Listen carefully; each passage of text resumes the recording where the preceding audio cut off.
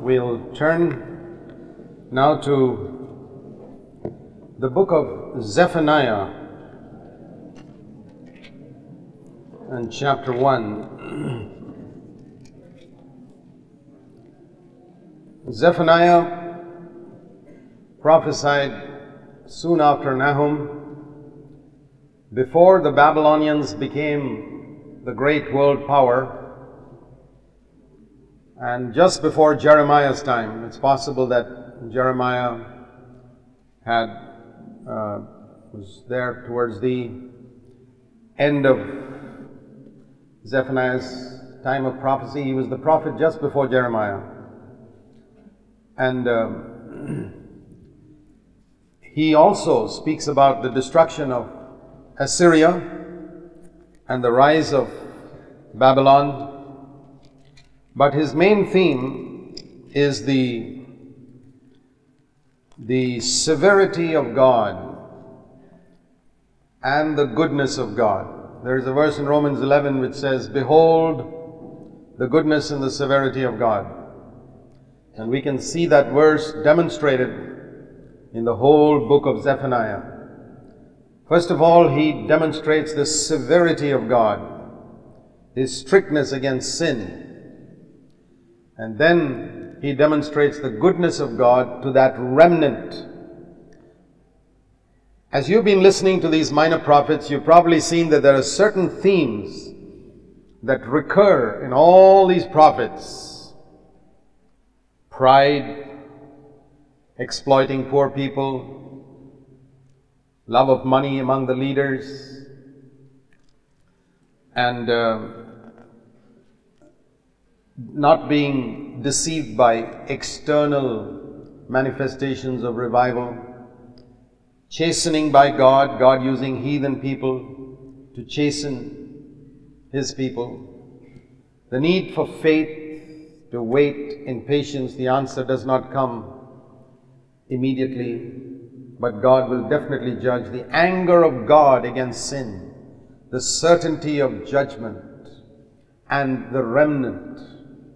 All these prophets speak about a remnant. All these prophets speak about in a time of decline in the midst of God's people, there will be a few. All these things are prophetic. These things are written for us, it says in 1 Corinthians 10. The entire Old Testament is written for us in our time, when there is a decline in Christianity, just like there was a decline in Israel, and all the tribes declined. I told you how the northern kingdom was Israel and the southern kingdom was Judah, a picture of denominational Christians, which is the larger group, 10 tribes, and separated groups, which is a smaller group, 2 tribes. But both declined, and the separated groups did not learn from the failures of the denominations and made the same mistakes themselves. But ultimately, from the northern tribe and the southern tribe, God brings out a remnant. And that is what God is doing today. He's got a remnant. There is decline and declension everywhere. In all of Christianity, from one extreme to the other, from the most ritualistic to the most free groups. But in the midst of it all, there is a remnant. A few people who have a heart for God, and you will not find them in any one denomination. They are here and there, who have a love for God, who are seeking Him, who are honoring Him, who are filled with the Holy Spirit, and who are not involved in all the controversies, who are very careful with their tongues, very faithful with money, and God is gathering them together. That is the theme of these prophets, restoration. And all that was for what? Ultimately, this remnant was to prepare the way for the coming of the Lord. And when the Lord came, there was this remnant of Simeon in the temple, Anna, who was fasting and praying, John the Baptist, the shepherds, and a few wise men too from the east. So we see, it was all for this remnant was to prepare the way for the coming of the Lord. And today also, there is a remnant in Christendom here and there, preparing the way for the coming of the Lord. So Zephaniah first speaks about the time of judgment. He speaks about the day of the Lord more than any other prophet. There was a revival in Josiah's time, King Josiah's time, just about 4 years before Nebuchadnezzar came and took them all captives. But Zephaniah was not fooled by that revival. A lot of Christian preachers are easily fooled when they hear about revival. Zephaniah was not fooled. Jeremiah was not fooled. They could see through it. But very few people, even in that time, could see through the hollowness and superficiality of what other people called revival. All the other masses thought, oh, this is revival. And today also you find so many movements among Christendom, in Christendom. And a lot of people are fooled. Revival, revival. Oh, people are doing this and they are doing that. And they are now singing and praising the Lord in those dead churches, and we think it's all revival. It's not a revival to holiness. It's not a revival to humility. It's not a revival to freedom from the love of money. It's not a revival to overcoming anger, overcoming the lust of the eyes. It's not a revival to poverty of spirit. It's not a revival to forgiving others. If it's not a revival for all these things written in the Sermon on the Mount, what type of revival is it? Superficial. And prophets like Jeremiah and Zephaniah can see through it in a moment. They don't need time. And I want to tell you, don't be deceived by a lot of things which are called revival today. They are not. You would go ask God to open your eyes. Read Jeremiah, Zephaniah and see. They lived in the time when people spoke about revival, and they spoke the truth, and they said, you're negative people, you're always criticizing, negative. They were not negative. They were speaking the truth. And the result is 4 years later, Nebuchadnezzar came and took everybody captive. Then they realized Jeremiah was right. Zephaniah was right. Those are the only fellas who could see through the hollowness and emptiness of what everybody else thought was revival. And I believe one of these days, Christendom will realize that the few people who stood out and exposed all this hollowness, they will discover that they were right. The people they criticized as heretics were the prophets of the Lord. Same thing then, the same thing today. We find that. And we see the need for that today. All these results will not last. Now we turn to Zephaniah and chapter 1.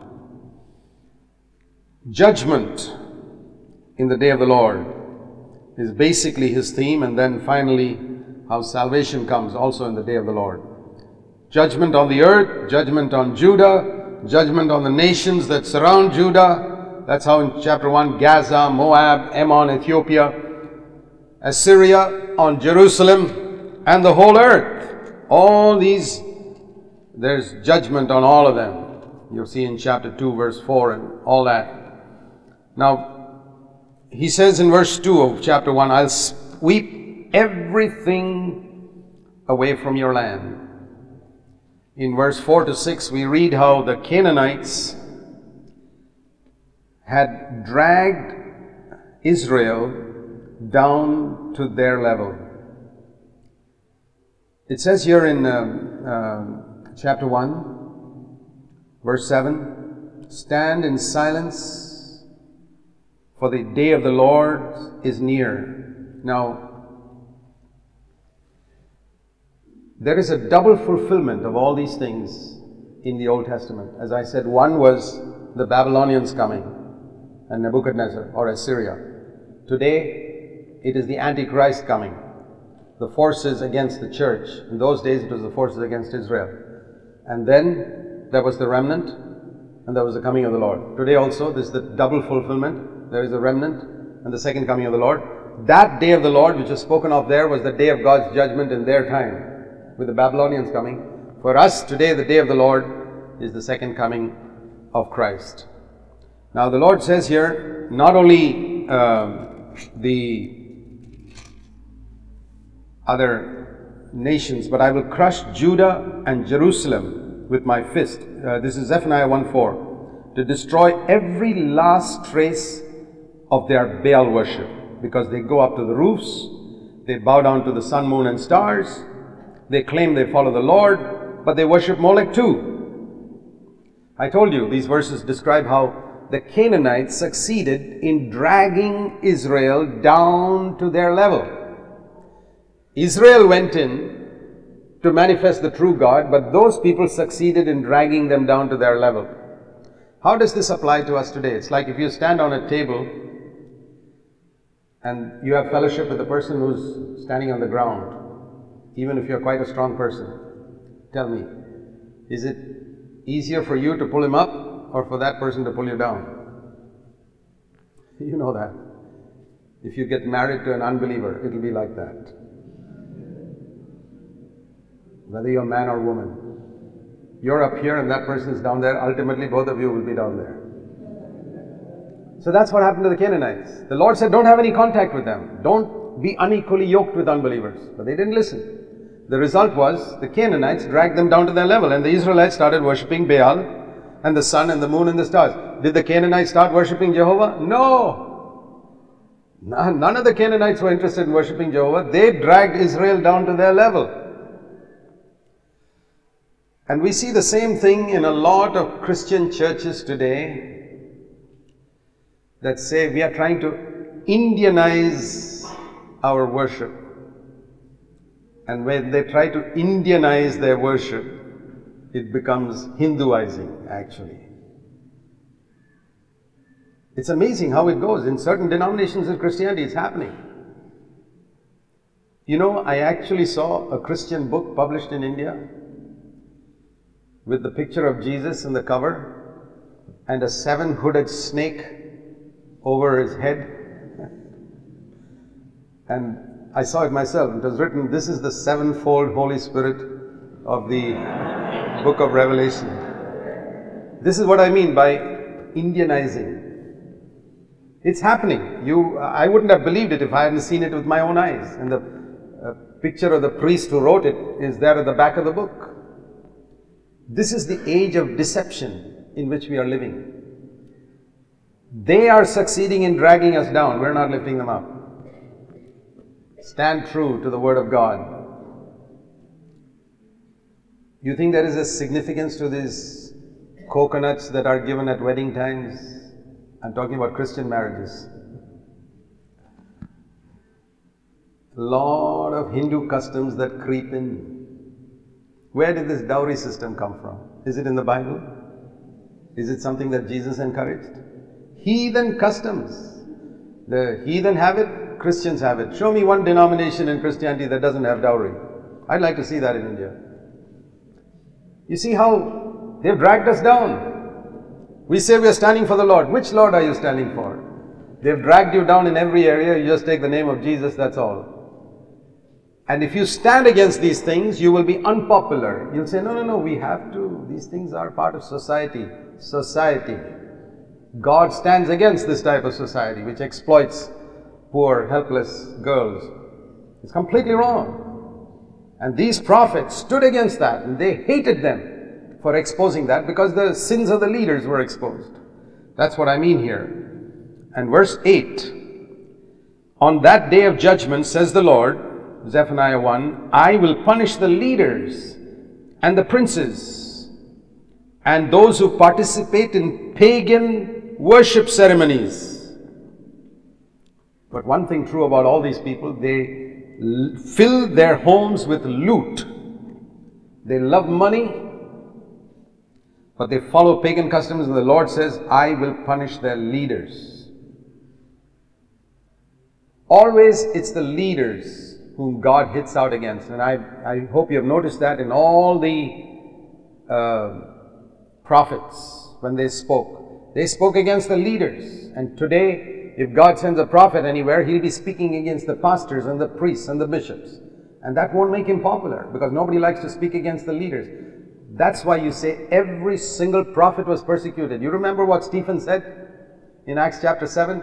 He said, which of the prophets did you all not persecute? Tell me the name of one prophet, he said, which you did not persecute. Every single one of them you persecuted. You know why? Because they hit out at the leaders. When Jesus came, did he hit out at the gamblers and the drunkards and the women caught in adultery and the dacoits and the cheating tax collectors and the thieves? No! He never said a word against them. He said, I came to save those people. He hit out against the leadership, people who held their Bibles and stood in the churches and loved money and lived for themselves, never spoke against sin, never led people to godliness, and they killed him. Is this the Jesus you are following? Or a mild Jesus who doesn't disturb any of the leaders, hobnobs with the leaders, and goes for feasts with them. It is another Jesus that people are following today. These prophets spoke against the leaders. He says, you fellas, you're just making money, filling your houses with loot, and you're following all these pagan customs. And therefore the judgment will come. The judgment comes upon God's people because the leaders have failed. In verse 12, God says, I will search with lanterns in Jerusalem's darkest corners to find and punish those who are contented in their sins, indifferent to the Lord, thinking He will do nothing. In the church today, there are people living in luxury, indifferent to the commands of the Lord, leaders who made money through serving God, and indifferent to the seriousness of God's commands. They just want to retain their position as chairman, director, chief pastor of some situation, or bishop or something like that, but they're not concerned about what God is saying. And the Lord says, I'm going to search out every little sin that's lying in the church, and I'm going to expose it all. You know, whenever a church or a nation declines spiritually, they move towards a life of luxury, ease, comfort, and indifference, prayerlessness. And this is what happens. Many of you young people, today you start with poverty, sacrifice, prayer, study of the Word. Wait for another 30 years and see what happens. If you are not faithful, if you don't fight against your flesh, if you don't stand against the corrupt Christianity you see around you and its corrupt leaders, I tell you, you will become like them. Prayerless, not knowing God's Word, just a professional preacher getting up and dishing out your sermons every Sunday morning, accumulating more and more money, building houses, living in luxury, and with no anointing upon you, even though you started in great sincerity. This has happened in the time of Zephaniah, and it's happened today. Learn a lesson from that. And we see further in chapter 2, the Lord says through Zephaniah, beg the Lord to save you. Verse 3, all of you who are humble, seek for more humility. What a word. Those of you who are humble, seek for more humility. And perhaps the Lord will protect you in the day of His anger and destruction. He will. God gives grace to the humble. Zephaniah understood that. Here is the pride of Babylon, and here is the humility of the remnant in Jerusalem. I told you right from the time of Cain and Abel, there's been these two streams, Babylon and Jerusalem. We see it running through here too, through the prophets. There is Babylon, today a religious Babylon, and there is Jerusalem, the church of God. And the remnant, and the characteristic of that remnant is not miracles and great signs and arrogant speaking or high positions and titles and all that. It's humility. And they never get tired of seeking for more and more humility. Walk humbly and do what is right. Seek for righteousness and seek for humility, and the Lord will protect you. See, there's a great need, especially in the remnant, to be humble, and I'll tell you why. What is the danger those who belong to this remnant face? Oh, we are not like those dead people in the denominations and the other churches. That is exactly how the devil wants you to think. Because he knows that the moment you start thinking like that, God will become your enemy too, and you'll also become a part of them. You see how quick it is that the remnant becomes part of Babylon in no time. And I've seen that happen again and again and again in the last 25 years. People who came out, understood God's ways, and then became proud. Oh, we are special. And they became part of Babylon too. Zephaniah said that. Pursue humility. Keep your face in the dust. Keep your face in the dust. Keep your face in the dust. That's my exhortation to everyone who's a part of the remnant. Don't look up and compare yourself with other people. That's none of your business. Compare yourself with Jesus, full stop. Period. That's all. Nobody else. So that's a warning. And the Philistines' cities, verse 4, will be rooted out and left in desolation. How terrible it will be for them in that day. But a few survivors. There again the remnant, chapter 2, verse 7. Chapter 2, verse 8, we read about God's people who are part of this remnant being taunted and made fun of.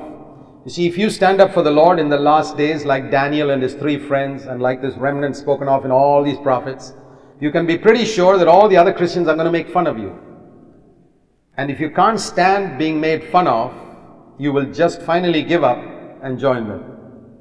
They'll say, "Oh brother, what a fantastic ministry we expected you to have, but you've gone and joined this God-forsaken little group and you're wasting your life." A lot of people told me that 25 years ago. I'm thankful that I didn't listen to them. I said, "Lord, I don't care whether I'm with 2 people or 3 people. I want to be where you are. I want to move with you. I want to obey your word. And I don't care for the opinions of backslidden Christianity or their leaders." If you're going to be like that, you'll face a lot of opposition, but you'll finish your course with joy. You'll be a triumphant warrior 40 years from now, if the Lord tarries, and you will not give up. Keep your eyes on the Lord. Others will taunt you. The Lord says, "Don't worry, I'll deal with them in my own time." In chapter 2, it speaks about the destruction of Assyria, verse 13, which is going to be destroyed. Assyria was declining after Nahum had prophesied, but it hadn't yet been destroyed fully. And then, finally, chapter 3 speaks about the condition of the so-called Jerusalem of that time, a picture of a lot of Christendom today. Again, the leaders. Notice the emphasis on leaders, leaders, leaders all the time. Chapter 3, verse 3. Its leaders are like roaring lions hunting for their victims. They are out for everything they can get. You know, Jesus told his disciples, "Freely you have received, freely give." He told his disciples, "It is more blessed to give than to receive." And the Apostle Paul said in Acts 20, "I have demonstrated to you, Ephesians, for 3 years, the truth of this word, that it is more blessed to give than to receive." But do you think today's Christian leaders and pastors are demonstrating the truth of that verse, that it is more blessed to give than to receive? No. They are all eager to get, like it says in this verse. Their leaders are out for everything they can get from anybody. Their judges, another type of rulers, are like ravenous wolves trying to get something from the sheep. Go here, get something from the sheep here. Go to another church, get something from the sheep there. Go there to another church, get something from the sheep there. This is how it is in Christendom. This is how it was then. Ravenous wolves, eager to get, and trying to speak about a Jesus who said, "It is more blessed to give than to receive." If you cannot demonstrate by your life, like Paul, that it is more blessed to give than to receive, how can you represent a Christ who lived on earth to show that it is more blessed to give than to receive? How can you demonstrate a Christ who showed the love of God, who so loved the world that he gave his Son? You see, this is a very important thing. And again, there are 4 groups of leaders mentioned here in verse 3 and 4. Leaders, judges, prophets, priests. They are all telling lies, seeking their own gain. Verse 4.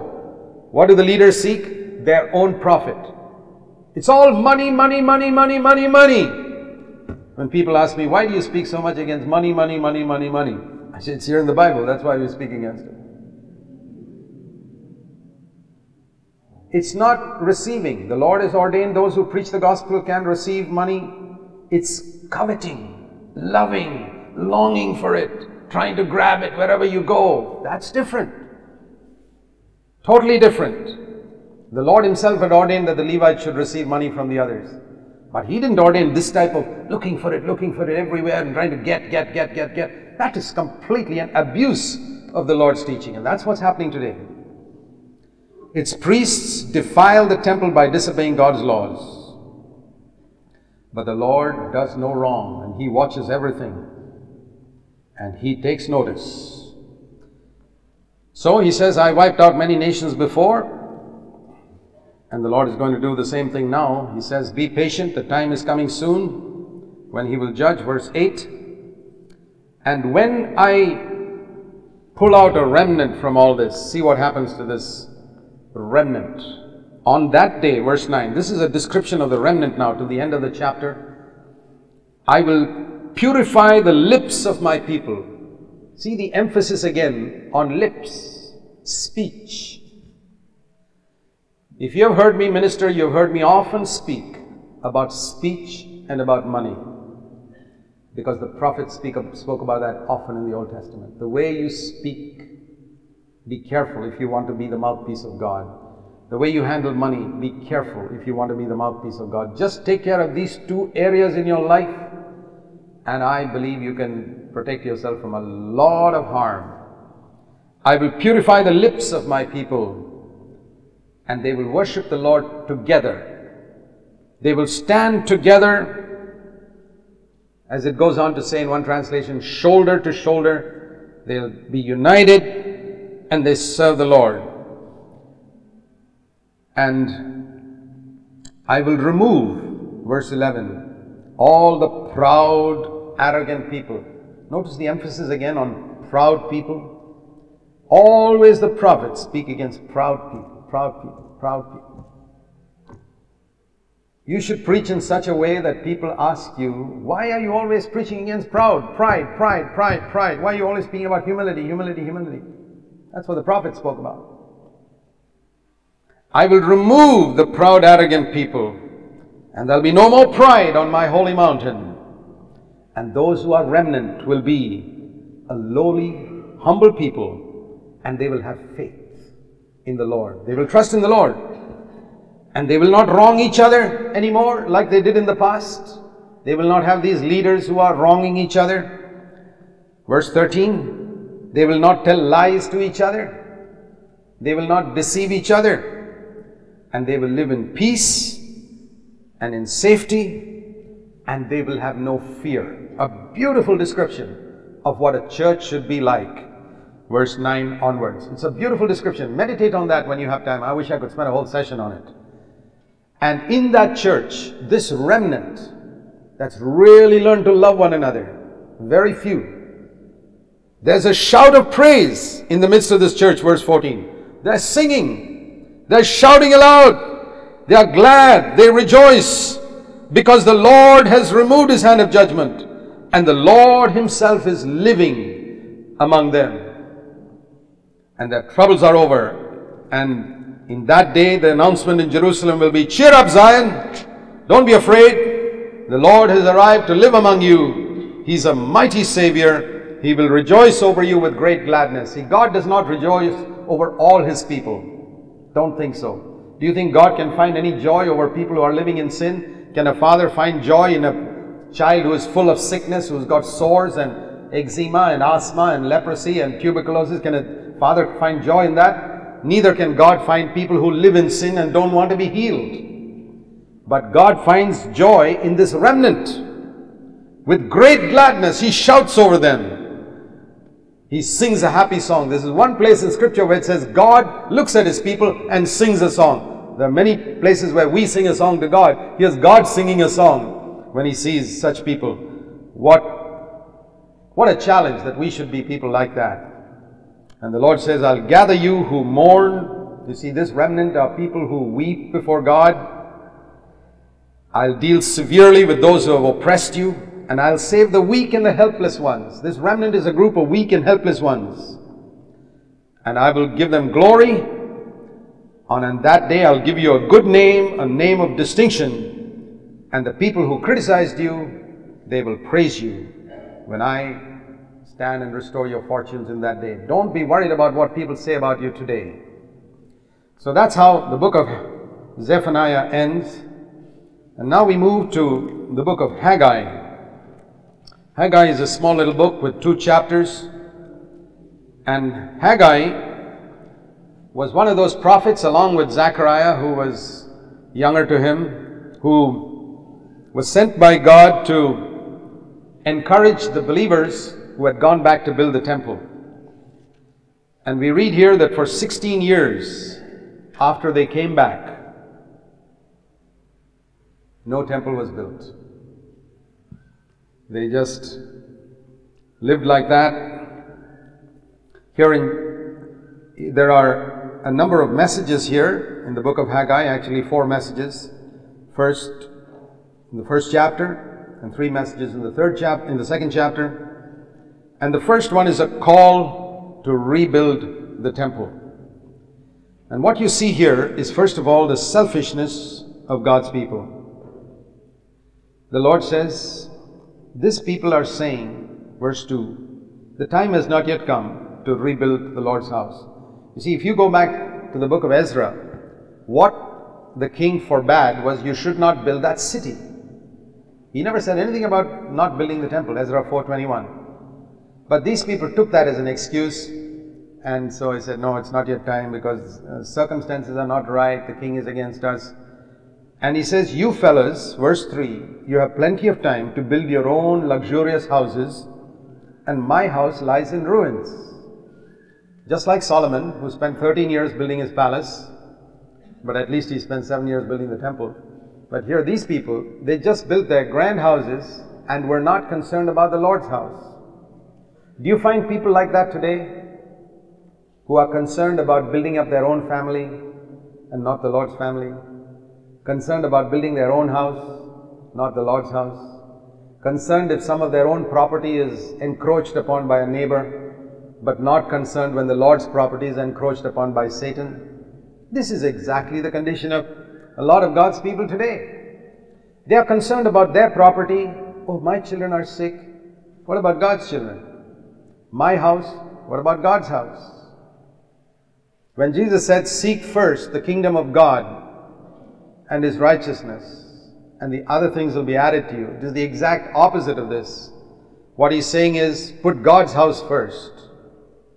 I'll take care of your house. Put God's name first. Don't worry about your name. Take care of God's children. I'll take care of your children. It's true.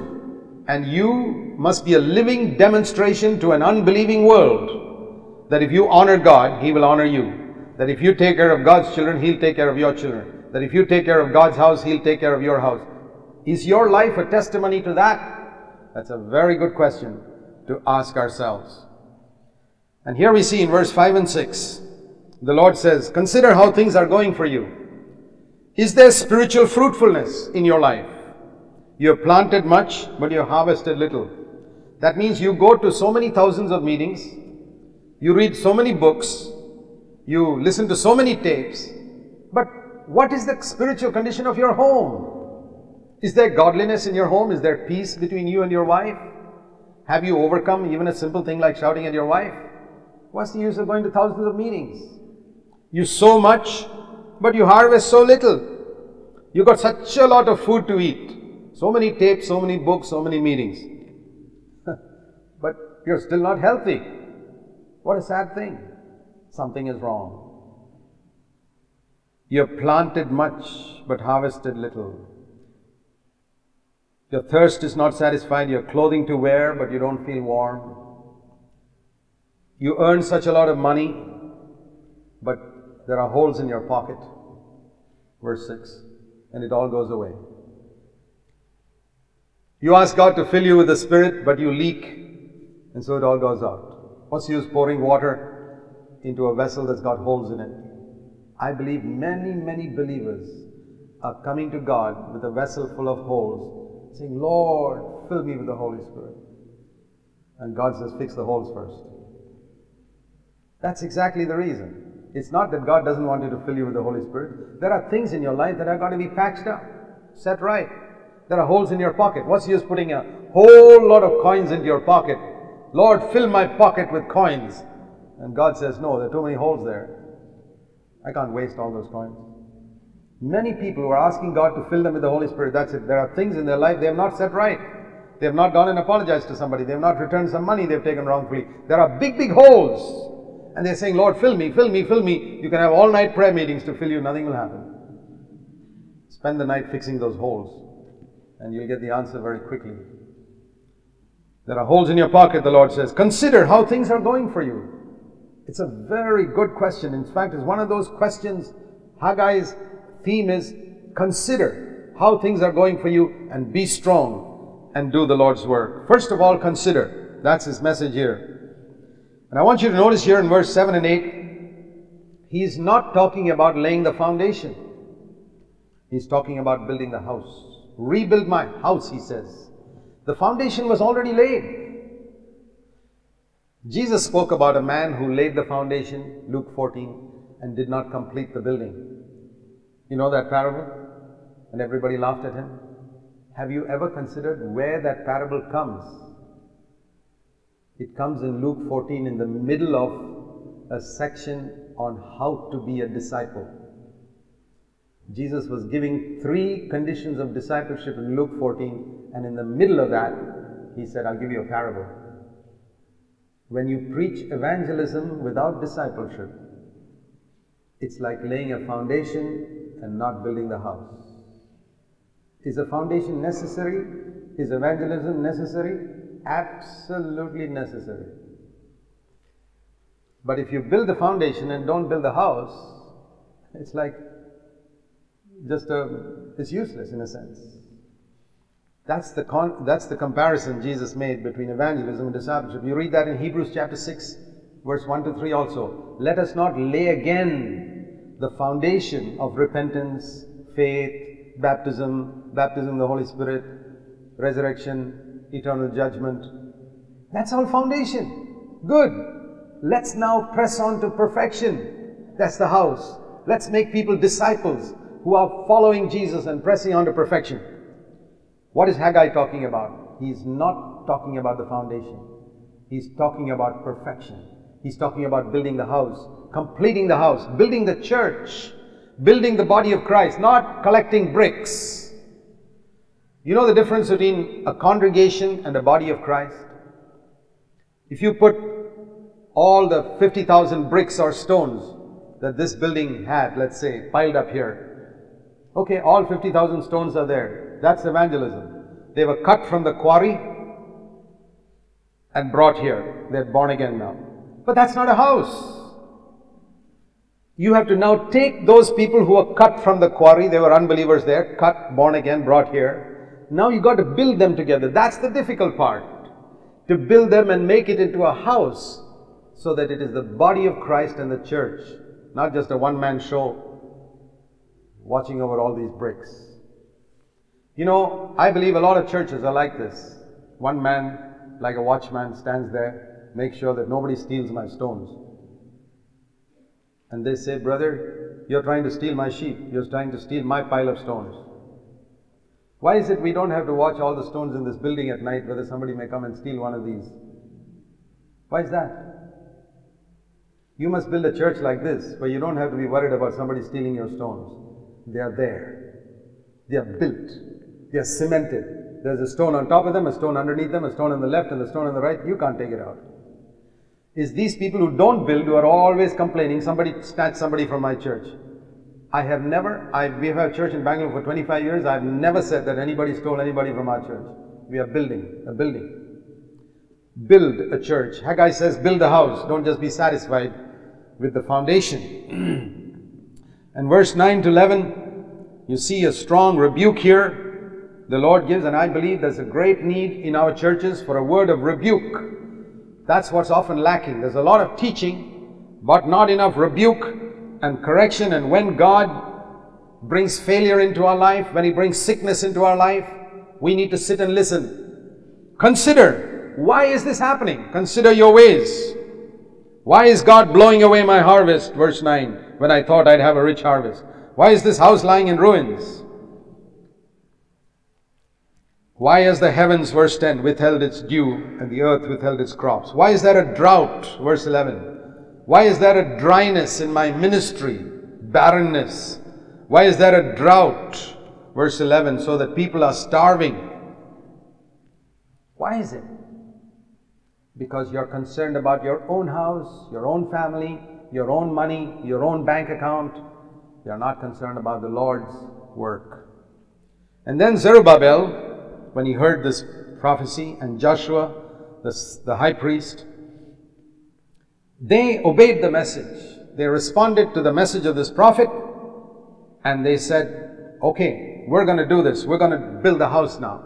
We're not just going to be satisfied with evangelism. We're going to make disciples. We're going to build a house. We're not just going to be satisfied with a pile of stones that were cut from the quarry. We're going to build them together. We're going to have a body ministry, not just a one-man show like a watchman watching over 50,000 stones. We're going to build them together and make a house. We're going to build a body functioning together, not a pile of body parts like in an anatomy laboratory. You have a hand and a leg and a stomach and an eye and all that lying over there, but they can't function together. A lot of churches are like that. To build them together. Joshua and Zerubbabel said, we're going to build. Wonderful. And verse 13, then Haggai, the Lord's messenger, gave the people the Lord's message. That's a good expression. Not just Haggai gave the Lord's message. The Lord's messenger gave the Lord's message. Now, anybody can give the Lord's message. You listen to it on a tape and repeat it. But you have to first become the Lord's messenger. And to become the Lord's messenger, you have to allow God to do a work in your life first. Like He did in Hosea's life. And Haggai doesn't tell us how God drilled him and crushed him in his younger days and broke him and took him through deep trials. He doesn't tell us all that. A lot of servants of God will never tell us. But I'm absolutely sure. Hosea told us a little bit. Paul has told us a little bit. But I'm absolutely sure every single prophet, every single servant of God whom God has used in the history of this world has had a private history of God's dealings with him, breaking him, crushing him, humbling him, making him lose things which the world appreciates, his money, his reputation. And through all that, he becomes the Lord's messenger. And there's a difference when the Lord's messenger gives a message and another person who hears that on a tape or reads it in a book goes somewhere and preaches the same message. There's an anointing here and there's no anointing there. Why? The message is absolutely the same. A man can give the same message that he heard an anointed man preach. But the anointing is not there because this man is not the Lord's messenger. See, the anointing is not on a message. The anointing is on a person. The Holy Spirit does not come on books and tapes. No. I know there are people who lay hands on books and tapes and say, Lord, anoint it, but whatever they pray, that doesn't happen. God anoints people. He doesn't anoint buildings. He anoints people. The Lord's messenger must give the Lord's message. Please remember this very important principle. And it says in verse 14 and 15, the Spirit stirred these people through the word to action. And then you know there's been an anointing. People have been stirred. And I want to tell you, those of you who preach the word, don't ever be satisfied in your life till your preaching stirs people to do something about it. Not just shake your hand outside of the door and say, brother, that was a good message. I'm not interested in that. Does it stir them to action? Does it stir them to get rid of their sin? Does it stir them to go and make restitution? Does it stir them to make disciples out of the converts they made in their local church? That's what happened. It stirred them to action, and within 23 days, the first was in the second year of King Darius. It says here in the 29th of August and here in the 21st of September, verse 15, things began to work, which did not happen for 16 years. You see the result of one prophet, the difference he can make. Things are silent, nothing's happening for 16 years. All these professional preachers are getting up and saying something, and one prophet comes along and shakes everybody up, and things begin to happen. Be a man like that. Become the Lord's messenger. We come to chapter 2, and it says here, verse 3, is there anyone who can remember this house as it was before, in comparison with that old house, Solomon's temple? How does it look now? It seems almost like nothing, right? But the Lord says, take courage, take courage. Zerubbabel, take courage, Joshua. Take courage, all you people. Take courage and work 4 times. For I am with you. My spirit remains among you. And just as I promised in the time you were saved first, when you came out of Egypt, don't be afraid. For this is what the Lord Almighty says. I am going to shake heaven and earth, and I will bring the treasures of these nations to this temple.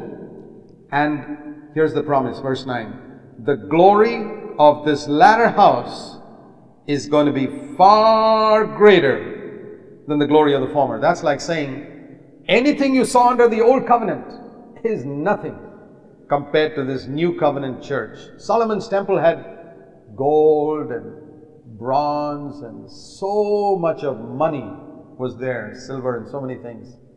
But the new covenant church doesn't have gold and silver and bronze, but it's got something of eternal value. And the glory, Jesus says, the Lord says, of this latter house, this new covenant church, is going to be far superior to anything they ever had in the old covenant. Anything that you read in the entire Old Testament is far surpassed in what happened after the day of Pentecost. Are you hard up for money? The Lord says, money is no problem. Verse 8, the silver is mine, the gold is mine. Do we need money for God's work? We certainly do. Jesus needed money to live. He not only had to take care of his expenses, he had to take care of 12 disciples. God is not unrealistic. It says a lot of rich women supported Jesus, and Jesus received their gifts. But he didn't go begging or asking anybody. He trusted God to provide his need, and he got and he received.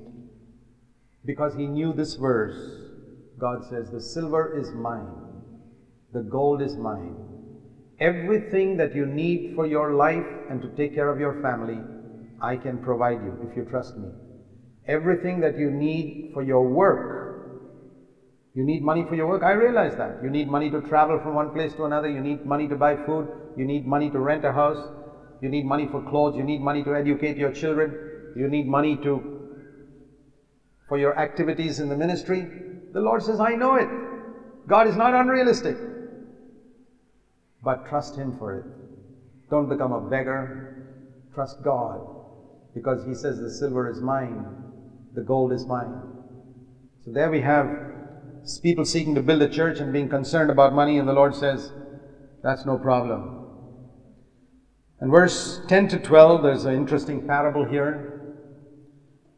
It says here in verses 10 to 12, ask the priest this question. This is another message that came here. It's a third message. The first was about completing the temple. The second was chapter 2, verse 1 to 9, the glory of the temple. And the third message is about holiness and sin. You notice always, whenever the prophet spoke about building the house, the very next thing they speak is about holiness. You cannot build the house if you are not going to emphasize holiness. Okay? And ask the priest this question. Supposing one of you, verse 12, is carrying a holy sacrifice in his robes, and he happens to brush against some bread or some stew or some wine or oil or any other kind of food, will that food also become holy? And the priest said no. See, they had certain things which were holy in the Old Testament, and perhaps we don't understand this. The Jews understood it immediately. Then Haggai said, let me ask you another question. Supposing something has become unclean by touching a dead body or something like that, and that touches one of these other bits of holy bread, will that holy bread become unholy? Yes. So what is the message there? Let me use another illustration which you will understand even better. You know, if you go to an operating theater in a hospital, the doctors scrub their hands for many minutes, at least they are supposed to, in a good hospital. They sterilize all the equipment. They keep it in what's called an autoclave, where they boil it with steam. All the equipment, the knives, the pincers and scissors and the cloth and everything is sterilized. Now if you take that sterile thing which is completely free from germs and rub it on my shirt which is full of germs, will all the germs go from my shirt? Yes or no? No. So that means purity cannot be communicated like that. Now the other way around. Supposing I take my dirty shirt full of germs and rub it on that sterile equipment in the surgery theater, will that become dirty? Yes? That's the message here. Sin can be communicated much more quickly than holiness. You understood the message? It's easy for somebody to make you a sinner. It's difficult to make a person holy. It takes a lot of effort to make all that equipment in a hospital sterile. But how long does it take to pollute it? Just a moment. Sin is communicated very easily. Please remember that. God says that whatever you offer, He says here in verse 14, is defiled. Everything that this person is offering is defiled, because even though that thing is a holy thing, the hands that are offering it are filthy. Supposing the equipment in an operating theater is all been sterile and the surgeon comes in with dirty hands, what happens? All that equipment, as soon as he touches it, it becomes dirty. That's what the Lord is saying. You fellows are offering, you're offering to God. But there's sin in your life. That's what the Lord is saying to the church today. This prayer that you prayed on Sunday morning, boy, that was such a fantastic prayer. Everybody said amen and hallelujah to it. But there's sin in your life. You came to the meeting after fighting with your wife. What's the use of praying that fantastic prayer? All the people said amen and hallelujah, but none of the angels in heaven said amen or hallelujah, because they saw how you behaved at home before you came to the meeting. That's what I mean. It's very down to earth and practical.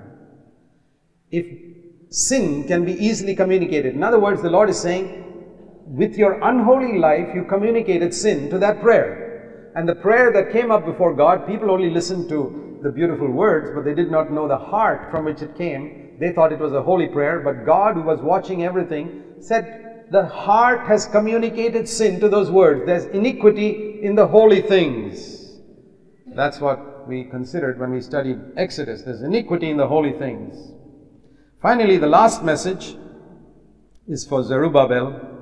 Just one word in verse 19 before that, the Lord says, don't be discouraged. From this day I'll bless you. And the last word is to Zerubbabel. The last message, tell Zerubbabel, I will shake heaven and earth, and I will overthrow the royal thrones. I will destroy the power of Satan. That's the meaning. And I will honor you, Zerubbabel, because you responded to the word of God. I will treat you like a ring on my finger. A ring on a finger is always a picture of the anointing of the Holy Spirit. When the prodigal son came back, the father put a ring on his finger, a picture of anointed with the Holy Spirit. I will anoint you because I've specially chosen you. I just want to say one thing in closing. Haggai was a real prophet. He exalted Zerubbabel and withdrew himself. He said, Zerubbabel, you're going to be the leader. You're going to be the leader of these people in building the church. The ring is going to be on your hand. My ministry was just to encourage these people and disappear. You know, a true prophet never got honor. The kings, like David, got honor. Zerubbabel got honor. But the prophets, they fulfilled a ministry and they disappeared. Their honor will come when Christ comes again. Be a prophet of God Be a servant of God who proclaims His word, seeking no honor from Christendom, no honor from anyone on this earth. Encourage other people, push them forward, let them be the leaders, let them be the elders, let them take the ministry, let them be the chairman, let them be the directors, and you pull back. Say, I'm just a humble servant of the Lord. I have no title, I have nothing. I'm here to proclaim God's word and disappear. Let other people have the honor. This is the mark of a true servant of God. Let's pray.